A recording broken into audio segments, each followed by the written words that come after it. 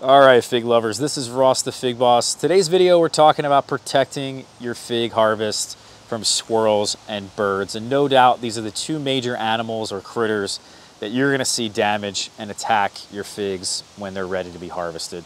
So, birds are pretty easy. I actually use either nets, and I'll wrap my entire tree with a net, or I'll use this, which is an organza bag. It's a 3x5 inch party favor bag.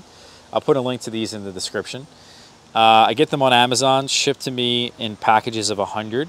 And then what I do is, to protect the figs, I wrap them around the figs that are turning color, starting to soften and become susceptible to critter damage. Actually, not these. These are still green and hard and indestructible. No animals will go for these, but as a demonstration, you'll wrap it around the stem and then tie the bag there, just tighten it there with the drawstrings. And that is enough to protect your figs from most, if not all, bird damage. Now, it takes a while to go around and bag every single fig. I've got literally hundreds of bags and it takes me a lot of time, even to unbag them when I harvest them.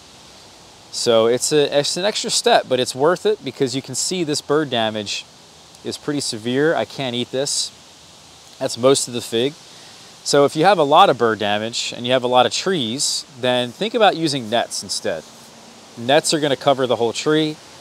You don't have to bag every single individual fig and you're gonna be better off. In terms of squirrels, if you have squirrels in your neighborhood, which a lot of people do, and especially more humid places with a lot of trees, they're tree rats after all, you're gonna wanna use traps. The bags and the nets can only do so much. Eventually the squirrels can learn to get through them. And so what I would recommend is using traps. You can shoot them, you can use traps that kill them, or you can have a heart and use a have-a-heart trap and relocate them. It's up to you, whatever you decide, but typically these are gonna be the two major pests. If you have other pests like groundhogs, raccoons, or maybe even deer, fences are your best friend. Deer don't usually go after them. It's pretty rare, but definitely groundhogs will, and they can jump pretty high. Raccoons can obviously climb trees, so they're not just, blocked by fences. You have to think about what they can climb on top of.